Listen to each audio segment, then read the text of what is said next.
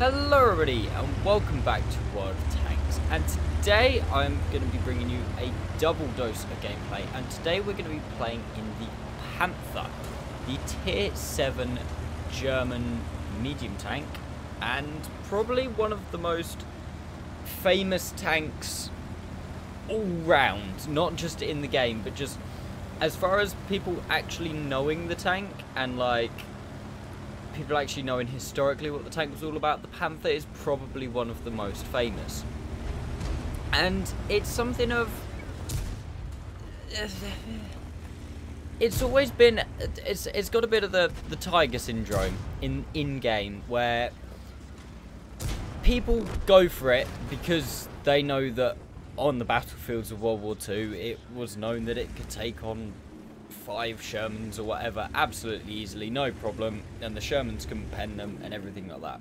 And then you grind up to the tank in game, you grind up all the way up to your Tiger, and you go, or your Panther, and you go, right, I'm now indestructible to everything. And then what happens is the game goes, right, I see you're now at tier 7, so here, have some tier 9s, which are late World War II, early Cold War blueprint tanks, and suck on these bad boys, and you just get absolutely annihilated by everything. Because with my in-game brain on, and I don't know if this is just a me kind of thing, but every single time I see a Panther, I go, oh, that's juicy. That's very juicy. That's a Panther. I can just, lovely. Give me those 1300 hit pointies. Give them to me right now. And probably not in that voice, because you know you're all like normal people. But it's something that I feel the Panther suffers from greatly, is the fact that it really it's one of those tanks that you just look at and you go, nice, 1300 hit points for me to suck on. And I honestly thought the same thing when I first got the tank. Now into this actual game, and you can see me here absolutely rinsing a Baltic with HE. Oh, absolutely lovely. Into this game, we are playing, the first game I'm going to be showing you is on Fjords. We are in a tier 8 game, so we've got 3 tier 8s on each team. Well, 2 tier 8s on their team, now I've just rinsed that Baltic. Some tier 7s and then some tier 6s. The second game I'll be showing you will be with the Panther in his best possible matchup at top tier. This is still a pretty good matchup for the tank. It obviously can get a lot worse, but I didn't really want to just show you me getting absolutely stomped by tier 9s. I haven't actually got the Panther anymore. I'm already pretty much halfway through the Panther 2, so that's why I can't really get any more gameplay for you. So I'm just kind of stuck to these 2 videos that I have. So all what I said at the start of the video with the Panther basically being a disappointment for a lot of people who are like history nuts and things like that, where it's like, oh, it's the Panther, it's the fiercest tank in the game. What is it actually like to play in the game, going in with a completely open mind and just playing the tank, looking at the stats and going, right, I'm going to play it how I feel it should be played? And this is something that I think people need to get with, is it's actually a pretty good tank. Me playing through it, I actually really liked it. Now, a couple of changes of the Panther from, I'm going to use inverted commas, the historic Panther, because if you want to play more the historic Panther, you play the tier 6, I can't remember what it is, the VK 360207 49 100 PKMV whatever. That's more the historic Panther. The Panther that you get to play in game when it's fully upgraded, you have the small turn turret on it, which is, and I'm using air quotes, not that you can see me, is the Panther 2's turret. It's an experimental turret that the Germans created towards the end of the war. There is one in existence, although it's a bit battered and beaten, in the Tank Museum. It was used as a range target because I didn't really realise what it was, and then went, oh, it's actually like a really important historical artifact, so we should probably keep it. And you also get the 75 L100 gun, which is a lot longer gun than the historic Panther's gun is. Look at that, shot me in 44. But all in all, the Panther is actually really good. As you saw what I did to that Cromwell, it can ram. Obviously, it leads up to the E50M eventually, so this thing can really ram. It has a really nice rate of fire on the tank, and it also has decent armor for a medium tank. it is not a heavy tank. You cannot take it into a heavy tank fight and bounce things left, right, and centre. In a medium tank, if you angle it well against same tier and lower mediums, you can sometimes bounce off your stronger bits of armour, off your upper plate, off your well-angled side. But other than that, it's still a medium tank that will get penned by lots of things. You just got to be careful of that. However, the gun is very, very, very nice. It's got very nice rate of fire. As you saw in this gameplay, fighting that Borsig, very nice rate of fire. Fighting everything, and it's got a decent average damage as well. Sorry, not a decent average damage. Decent pen of 198 on the standard rounds and 244. Actually, that's not even decent. That's insane. You'd be happy with that on a tier 8 medium tank. Like, that's a really, really good pen. So, yeah, you do have to fire a lot. It's not a decent average damage. It's 135 average damage.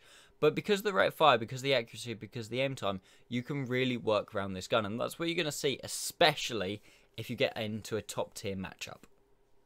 And look at that. By my sheer brilliance and just absolute amazingness on YouTube and everything ever, we have a top tier matchup. It's a 3-5-7, 3-4-7. I can't really count right now. 3-4-8, I think. It's not going to be a 3-4-7, is it, Max? There's 14 players in each team. Come on, get with it. We are in a top tier matchup.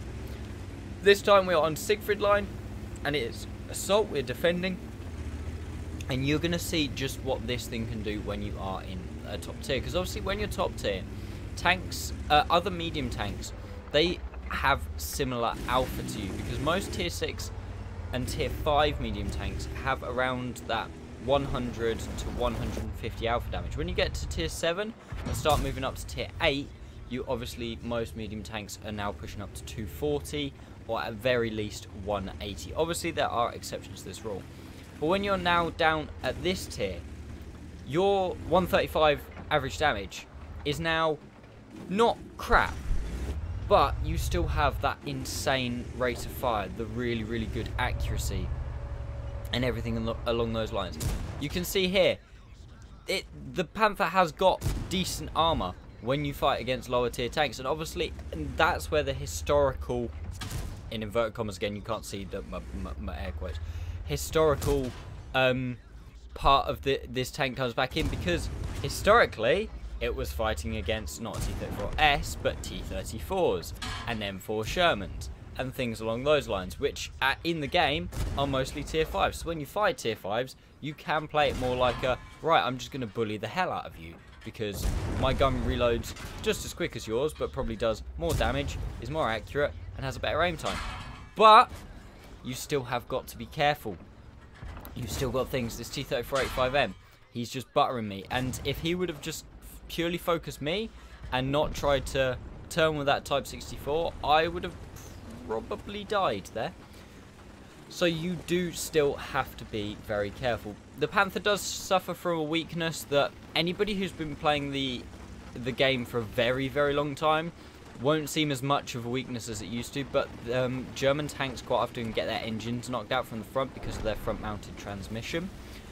This is a lot better than it used to be, because I come from the days when German tanks with their transmissions mounted at the front used to catch fire from the front, which used to be all kinds of awful when you used to play them. Thankfully, that is no longer a thing, but you still do have to worry about your engine being knocked down. Now, this is where you can see the Panthers just the great rate of fire, the decent the really good accuracy, the good aim time, just buttering tier 5 tanks at 400 meters, and it's pen. Every single one of these shots that you hit, it's gonna pen.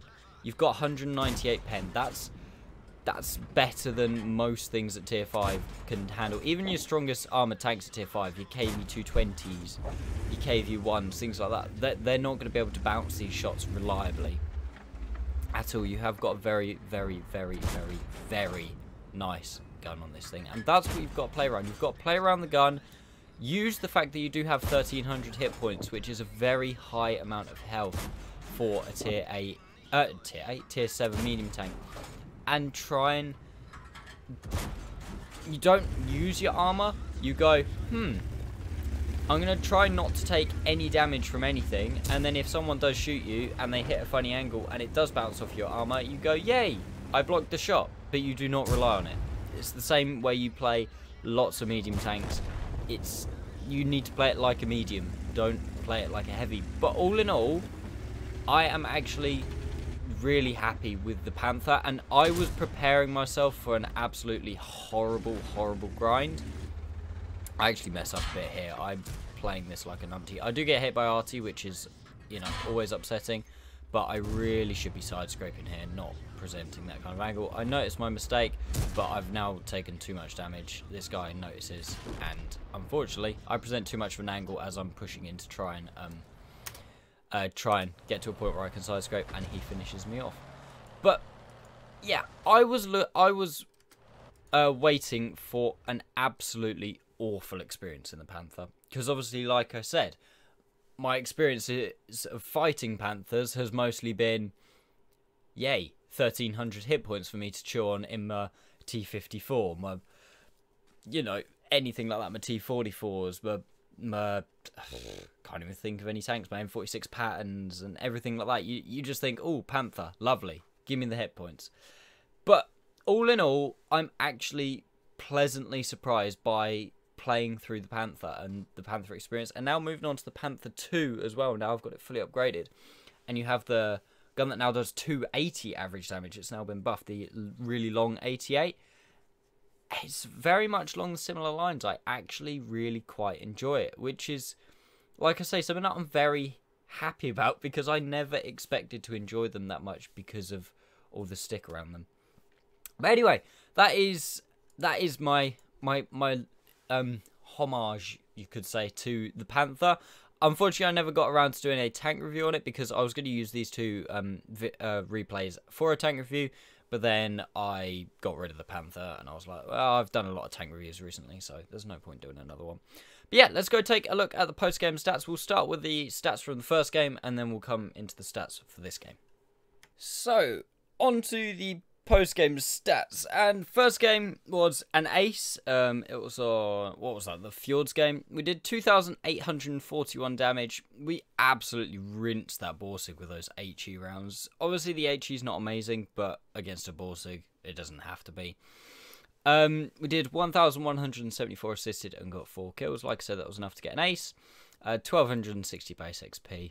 Not too shabby of a game, and I don't really know what happened with this other replay, but when I uploaded it to What Replays, it just decided not to find the game, so I do apologise about that. But as we can see from the gameplay, I did 3,239 damage. I got 440 blocked.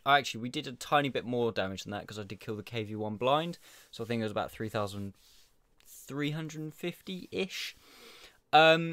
This was an ace tanker as well. We got 6 kills, so we got a top gun. Other than that, I can't really remember. I do apologise. I have no idea why that's done that. It's never done it to me before. I don't know if there's a way that I can delete the replay and re-upload it, but I don't think there is. I couldn't see a way. But anyway, so yeah, that was 2 aces in the Panther. Pretty good games, and yeah, I'm not going to say anything else, because otherwise I'm just going to start repeating myself, which I'm very good at doing, apparently. But yeah, there we go. That is the Panther, guys. I hope you've enjoyed the video. I hope if you're yet to play through the Panther, this kind of gives you a little bit of hope for playing through it, that it's not all that bad. If you have already played through it, tell me whether you agree or disagree in the comments. Other than that, if you have enjoyed the video, guys, make sure you give it a like. If you're new to the channel, please consider subscribing. And other than that, thank you very much for watching, and I'll see you next time.